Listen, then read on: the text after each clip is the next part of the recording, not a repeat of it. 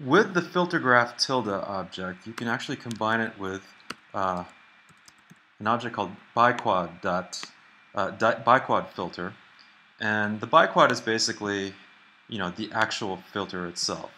And so, what's nice is that the two combined actually work really well. You can take the left outlet from filter graph and put it into the left inlet of biquad, I believe, and then let's feed the sawtooth through the biquad and then out. And you should be able to notice, right? You can hear that it's been,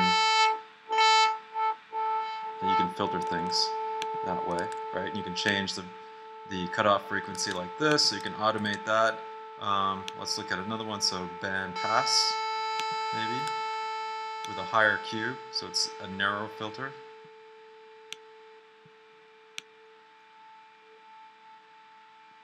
There you go.